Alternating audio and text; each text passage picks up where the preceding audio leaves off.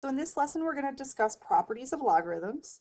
In the same way that we had properties of exponents, we also have properties of logarithms. We're going to spend a few days working on this, so let's get started.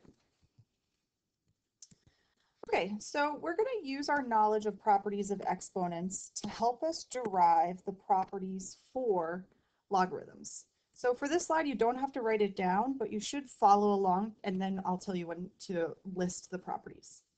But let's assume, or let's have these two equations. We have x equals the log base b of m, and then y equals the log base b of n. So we can rewrite each of these in exponential form to say b to the x equals m on the left, and then b to the y equals n on the right. Okay?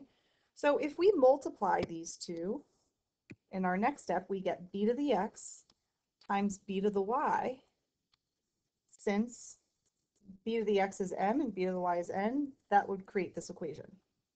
Okay? So using our laws of exponents, we have a base b and a base b, and we're multiplying. So what we're going to do is add the x and the y. Okay, so now we have b to the x plus y equals m times n. And now if we return this back to log form, we get x plus y is log base b of mn. Okay, so this is from exponential form to log form. And since we know that x and y from the beginning, so I'll scroll back up, x represents log base b of m and y represents log base b of n, we can substitute those values back in and come up with a property of logarithms. Okay? So if we have the log base b of m plus the log base b of n, we can rewrite that as a single logarithm, and that would be log base b of mn. Okay, so this is the product property of logs. So here we are, we should write these down. So we have our properties of exponents here, and then the properties of logs there. So if we think about it, okay, when we multiply bases, okay, with the same or multiply these two expressions with the same base, we will add the exponents. Okay, so now if we look to the right, if we think about it, if we're adding the logs of the same base, then we can rewrite that as multiplication. So since logs and exponential functions are inverses, notice how the operations are switching. Okay, so here we're adding our exponents, but here we're adding the logs. Here we're multiplying these bases with exponents, but here we're multiplying what we're taking the log of. So we're seeing some differing or inverse operations here that are helping us. Okay, so this is the product property of logs. We're going to practice with that today. And then in addition to that, we'll have the quotient property. So if we have b to the m over b to the n, we subtract the exponents.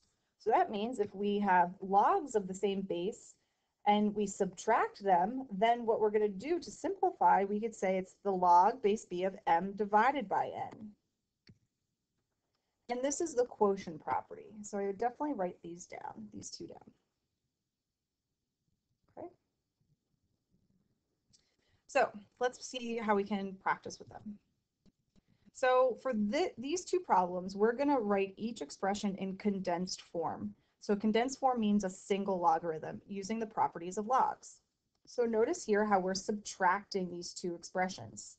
They have the same base, so I can rewrite it as a single logarithm of the same base. And since we have subtraction, I'm going to be dividing 12 and 4.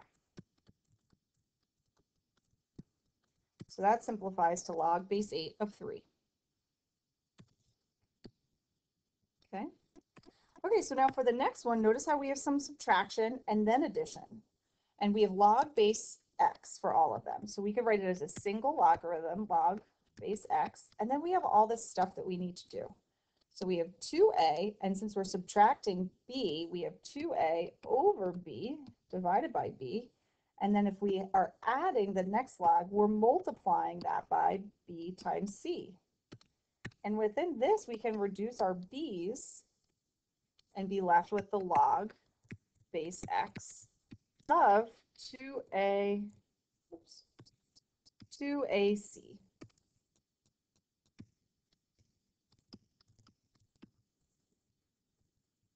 Okay, so this is rewriting in condensed form as a single logarithm. Now on the flip side, we can also rewrite these logarithms and expand them. So if I have the log base 8 of 64 divided by y, that means I want to rewrite using as many logs as possible. So I have log base 8 of 64, and since I'm dividing, that indicates subtraction, log base 8 of y. And now, what is the log base 8 of 64? So 8 raised to some number gives us 64, and that's 2. So we can always simplify at the end if we need to, or if we can rather. And then for the next one, we're multiplying all of these, which means we have a log base 7 of 5, and then we're adding log base 7 of 7, and then adding log base 7 of 14. Okay.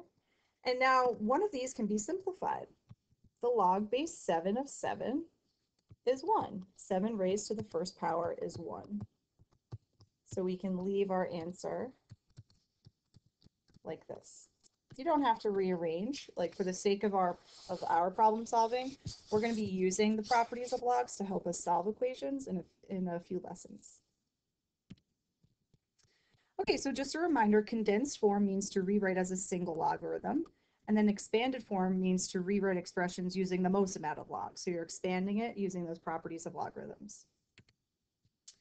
Okay, so now we have the power property of logs. And we're going to derive this, so you don't have to write it down just yet. But if we have the log base b of a to the fourth, if we expand a to the fourth, we end up getting log base b of a times a times a times a. And we just reviewed the property of logs. So what if I see this multiplication here? That means now I'm adding 4 logarithm base b of a to each other. Okay, we could separate that and use our properties of logs. So since we have 4 of them, we can rewrite it as 4 times the log base b of a. So if I'm going back, we have log base b of a to the fourth is equal to 4 times the log base b of a. So a shortcut could be, oh, I'm just going to move that exponent to the front there. Or conversely, we can move that coefficient to the back. And that's how we can use our properties of powers.